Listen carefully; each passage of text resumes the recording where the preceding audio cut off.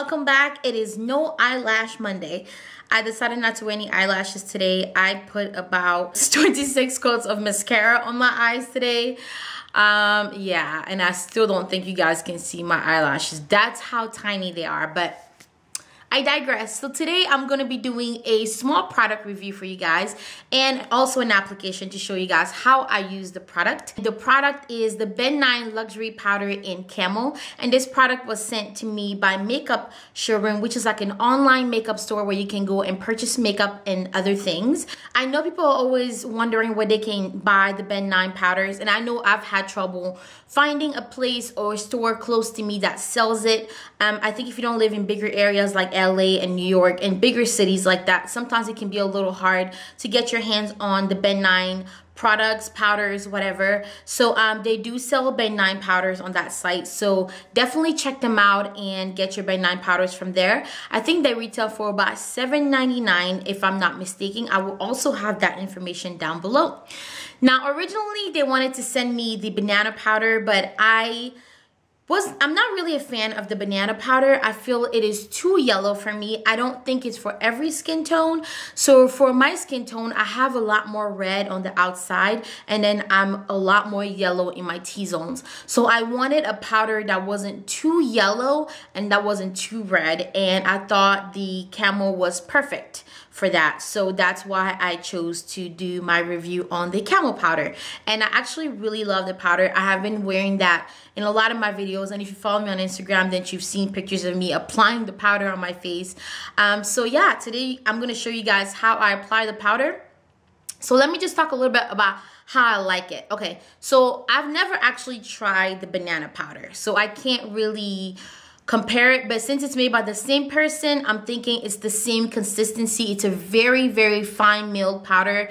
It goes on so smooth. The way that I like to use it is I set my concealer with it to kind of give me a highlight. And what I really like about this is that you don't really need a lighter color concealer for this to just give you a highlight. If you don't have a lighter color concealer, you can just use your regular concealer that you use every day, like your skin tone concealer, and apply that. And if you're going out for a night out or something and you want a great highlight, like your cheeks highlighted, you know, your under eye highlighted, the bridge of your nose and everything, you can just apply this over your regular skin tone concealer and it gives you a great highlight. Now, I like to go with a little bit of a lighter concealer because I really love that highlighted look. So that's really how I use it. I think it's a great powder. It shows up wonderfully on pictures.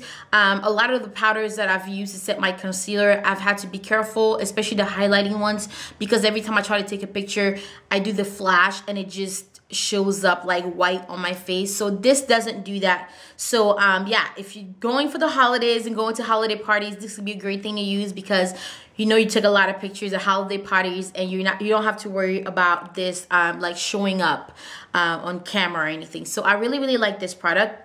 Haven't found anything bad about it. It's a great product, and yeah, so let's get right into the application stage. And don't forget to check out Makeup Showroom to see to purchase your Ben Nye powders. All right, guys, bye. Hello there. So at this point, I've already done my eye makeup, my eyebrows, and my foundation. I am going to take a skin tone concealer, and the one that I am using is by Milani. And I will have the color down below because I can't remember what the color is. I will have the color of this concealer down below. Now, I just want to cancel out my dark circles with this. And it just is a skin tone concealer and it just glides on very smooth.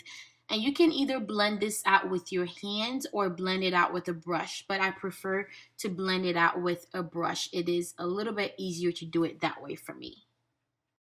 So now I'm going to apply my lighter concealer. I am going to be using MAC Select Cover Up in NW40. And I'm just going to make a little V underneath my eyes and blend that really well with my brush.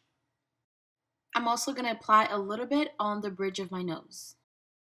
Again, you can use your finger to blend this out, but I like to use a fluffy brush. I feel like it gives me more of a flawless airbrush look, if that makes any sense.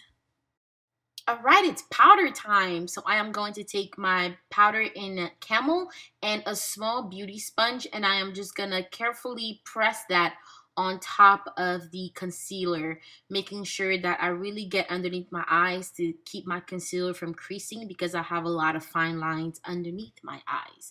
I'm going to also put it on the bridge of my nose and everywhere else where I apply the concealer. And I'm also going to put some on my chin, although I didn't apply concealer there. I just want to give my chin a bit of a highlight.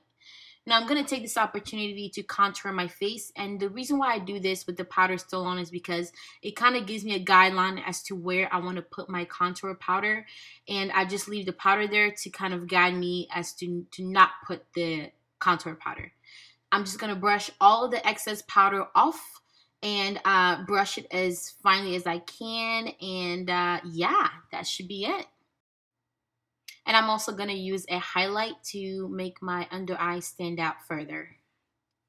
I'm going to apply a tiny bit of highlight on my Cupid's bow. And I'm also going to apply my MAC Skin Finish in Deep Dark all over my face to get rid of some of that yellowy, ashy look. And that's all, you guys. I'll see you guys in my next video. Bye!